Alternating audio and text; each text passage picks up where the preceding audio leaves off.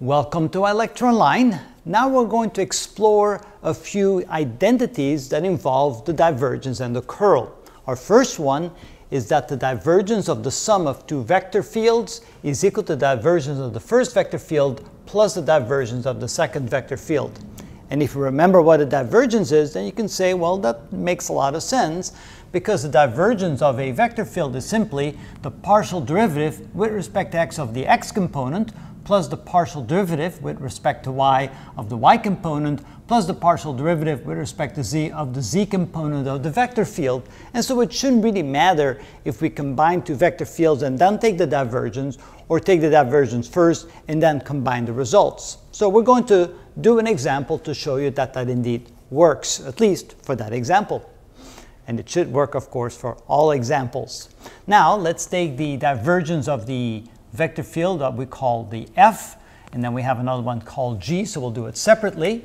So this is equal to, that would be 2xz plus the partial derivative with respect to y here would be 2xy. We'll put the x first, and then here the partial derivative with respect to z is simply going to be 2. Now we do the same for the partial derivative of the second vector field g. And so we take the partial derivative of this with respect to x, which will give us 3, plus the partial derivative of this with respect to y, that will give us 2xyz. And the partial derivative of this with respect to z, which will give us 2xz. Remember, when you take the partial derivative, all other variables are simply considered to be constants. So now what we're going to do is, we have the divergence of f, we have the divergence of g, we're going to add those together.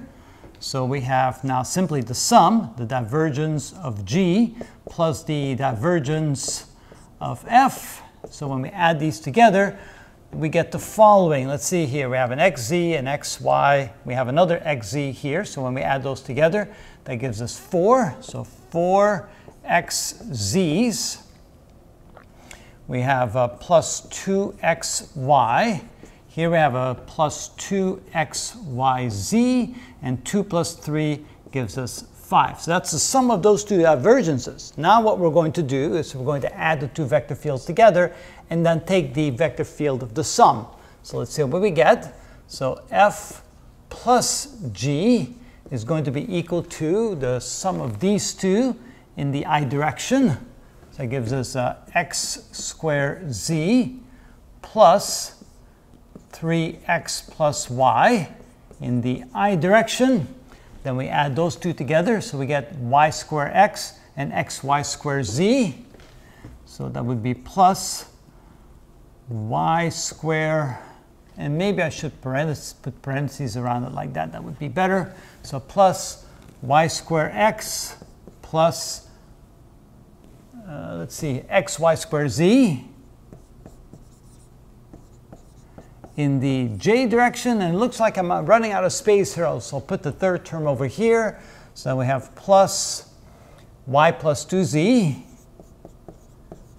from the f, and plus xz squared,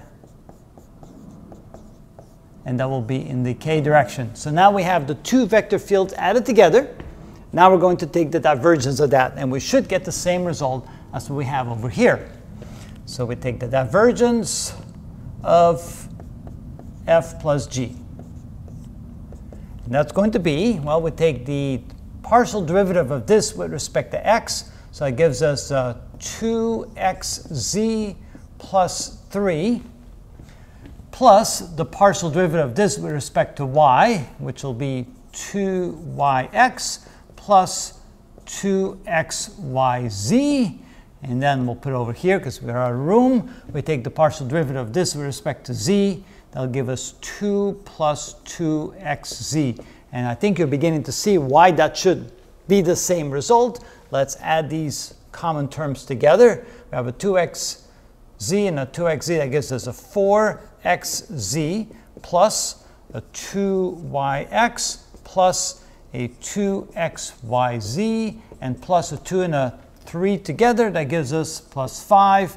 And then compare this. So we have a 4xz, we have a 2yx or 2xy, that's the same thing, a 2xyz and plus 5. So you can see that this equals this, which shows that we just illustrated that when you take the divergence of two vector fields first, add that together, that should be equal to the divergence of the two vector fields summed together.